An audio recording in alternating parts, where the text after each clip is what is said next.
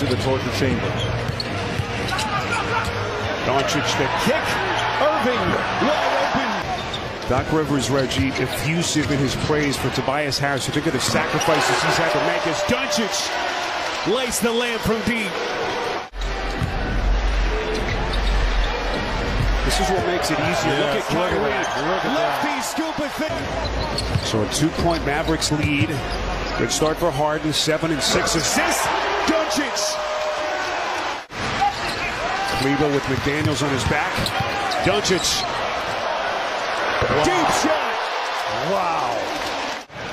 Irving, brief little rest to close the quarter. Oh, no. Irving taking him to the school. He's not in great shape. He's in really good shape. But look at this. As he goes through the moves and does all that. The brilliance of Luka. But another question, which of these two teams can tighten the clamps a little bit with their defense? Irving.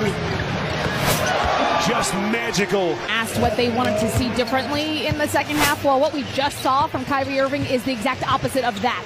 They do not want to see Irving and Doncic go off, and unfortunately... Stephanie, we're with you. We're all mesmerized by what we're seeing. Just unbelievable. Maxey going off glass, and they continue to trick. Kyrie carving him up, looking for more. Splits two. He just can't be stopped. Indeed. Doncic against Embiid. What a matchup here. Luka likes it. And he buries it. He was looking at the Sixers bench the whole way and found Maxey up top. Step back three.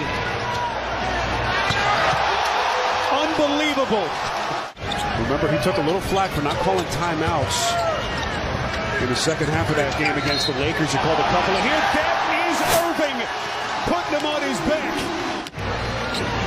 As Hardaway goes inside, this is Irving against Maxey. He'll launch.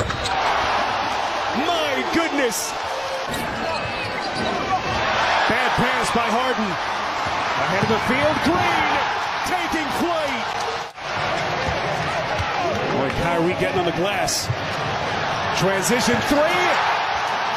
He has been magnificent.